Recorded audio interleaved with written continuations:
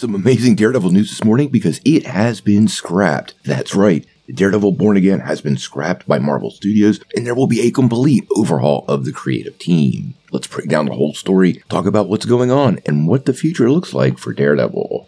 Well, quite honestly, Daredevil Born Again, for me and for many others, is Marvel Studios' most highly anticipated Disney Plus series. But when the strikes kicked off a couple of months ago, production on the 18-episode series was completely halted. Now we've got a really wild update from The Hollywood Reporter, and I think this is some mixed news and does indicate Marvel is taking this series very, very seriously, and it just wasn't working. Now, according to The Hollywood Reporter, less than half of the episodes had been shot, but given time to review the footage, Kevin Feige has stepped in and apparently decided it's not working.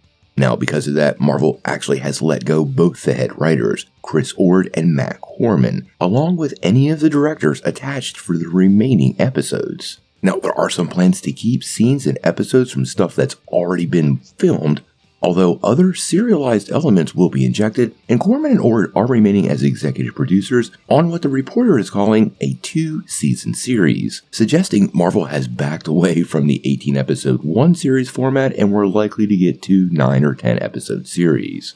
The plan now is basically to reboot the whole series from a creative level, and Marvel now is on the hunt for new writers and directors for the series. Now, in case you didn't know, Ord and Corman came up with a legal procedural that was vastly different than the Daredevil series. In fact, reports are Matt wasn't even going to don his costume until the 4th episode, which quite honestly, that's problematic to me. Layer on the fact it was an 18-episode season, you can see where there was pieces that were weird and maybe forced Marvel into this position. Now, Daredevil Born Again, in its original form at least, has been scrapped, but the show will live on with new writers and directors moving forward. The trade goes on to say that after greenlighting the concept, Marvel really found itself in need of rethinking the original intention of the show, and it appears Kevin Feige made that decision. Now, this overhaul is part of Marvel Studios' new approach to small-screen storytelling. Apparently, the plan now is to begin hiring proper showrunners who will be joined by full-time TV executives in place of folks that do movies. Marvel's Brad Wonderman explained, quote,